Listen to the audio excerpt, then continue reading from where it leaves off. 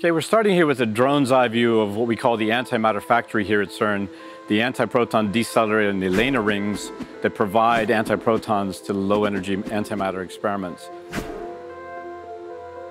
Okay, so now we're zooming in on the alpha experiment, which is working with the antihydrogen atom.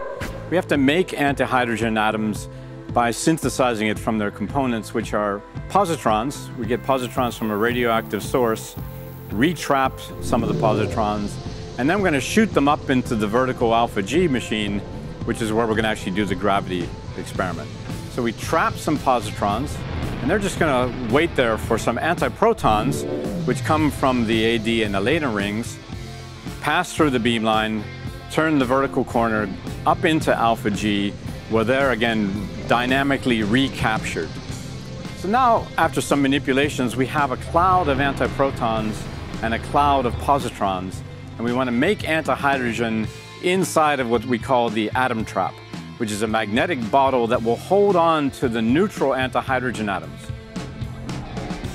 Antihydrogen atoms are formed by two positrons which collide in the field of the antiproton. One of the positrons gets captured, and you have a neutral antihydrogen atom, which is trapped because it's a little bit magnetic. Now, most of those that we make are actually moving too fast to be trapped. So they escape and annihilate, and that's what you see here. But a few of them will be trapped each time.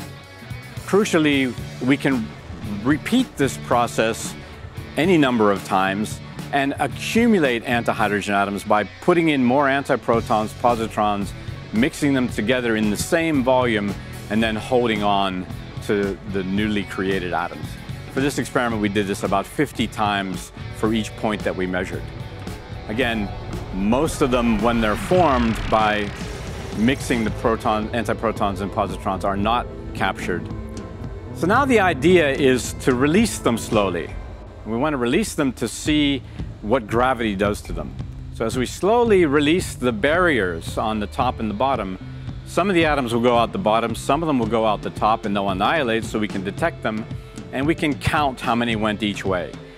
Now, for normal matter, hydrogen in this machine, 80% of the atoms should go out the bottom under the conditions of the experiment.